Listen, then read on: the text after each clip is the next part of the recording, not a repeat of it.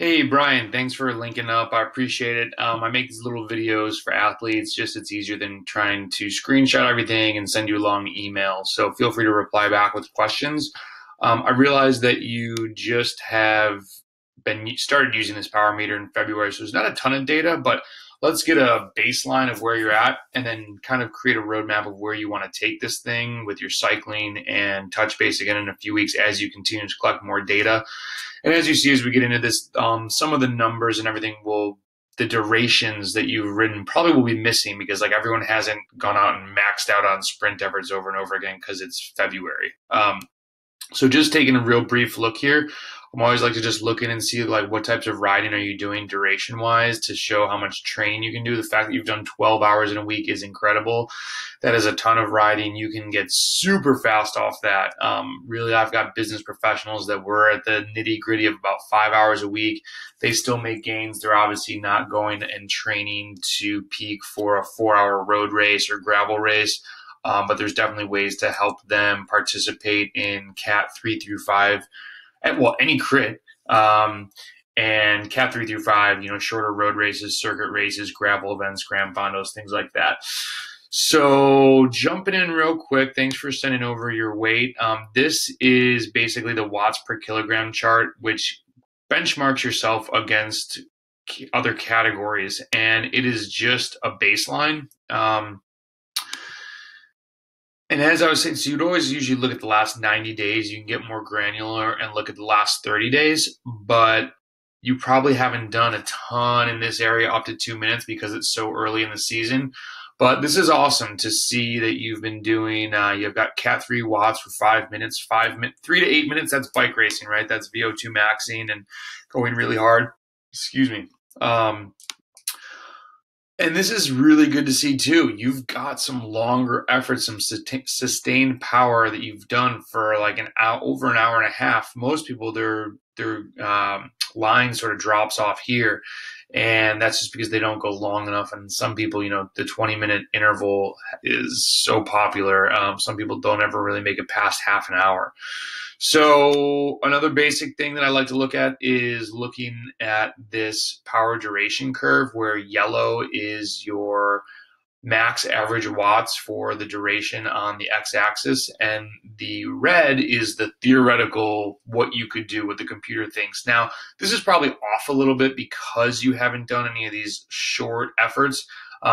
So we would want to look at this again. Obviously, you've been cranking out some 5-minute stuff and it doesn't think that you can do that much because you've got a lot of room to grow here, which is awesome that you've got 5-minute power that's really good for I actually don't know what category you are, but at a Cat 3 level is good. And then you can definitely work this out to an hour. Man, you've got so much room to grow. It's awesome. And then one thing that we can get into here. So it's always good to compare yourself against your peers, the people that you'll be racing against on the watts per kilogram chart. Then we would take a look again at like basing yourself against yourself, the theoretical values. You can find those holes of where you want to be training. And like if we went back where the yellow is below the red, and then you want to really start thinking about as the race season comes in. So like these would be the holes. What is event specific? So what holes, if you had first I'd probably have you cut this in half. Let's try and do like a 20-minute interval, see what that changes here. Then we'd do maybe a 35-minute one, see what that changes here, and then we'd go out farther. We're also working the edges of the hole there. So what is the main event and what are the rigors of that event? So if someone has, if they're going into like do Mount Mitchell, let's say, and they've got an hour climb, obviously, it's going to be an hour effort that you need to do really well at. But if you look at races specifically, you can try and tease out like where do things really go down. You obviously can't predict every little thing, but if you know that there's a 10-minute climb, this would be an area to work for sure because it's not a strong point right now against yourself as well as against your peers' wattage. So let's move my face here. I'm going to go back over here. Let's take a look. Sorry, I'm a little. Coffee hasn't hit yet all the way. Bad excuse. The one thing you want to be careful of, and I don't mean you might already know this. So, the purple is your acute training load. That's your past 6 days of fitness work, and then the blue is your chronic training load, quote unquote, your fitness. You want to make sure that when you rest, this purple line goes below the blue line.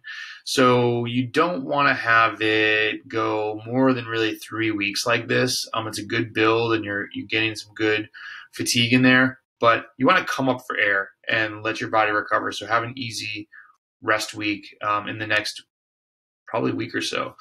And maybe even now, because we don't know what you've been doing before this. So you could be making yourself super tired. And if you want to read more about how everyone thinks that this CTL line is their fitness, check out our website and go to the blog, and you can read this one about one massive reason why obsessing over your CTL can really ruin your race season. This is not race fitness. This is not race readiness. Everyone has this metric in their head, and they're not always doing it right. Check that out. So then, last thing, I'm just curious what you've been doing here.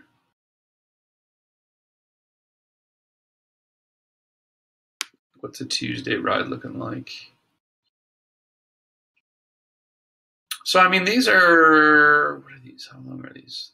33 to, so these are less than a minute. These are really just, they're a little bit above threshold. These are too short, and this is too easy.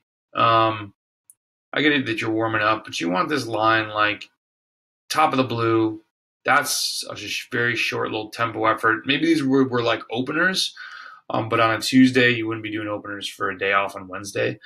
So be curious what that is. That's really hard. And I set your FTP at 274 because that's what the computer has. It's probably not 100% accurate because of the fact that your curve is not all the way filled out with all of the numbers. Super smashy group ride, maybe? I bet that would be a group ride. That looks very group ride-ish.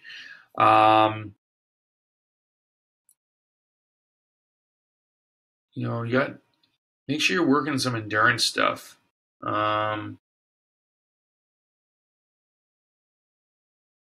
Some consistent pedaling.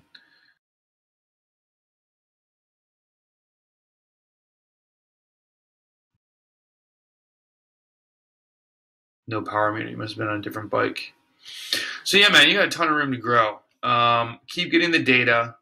Then we can come back and look at these curves again and go from there. Hit me up with any questions. Thanks, man.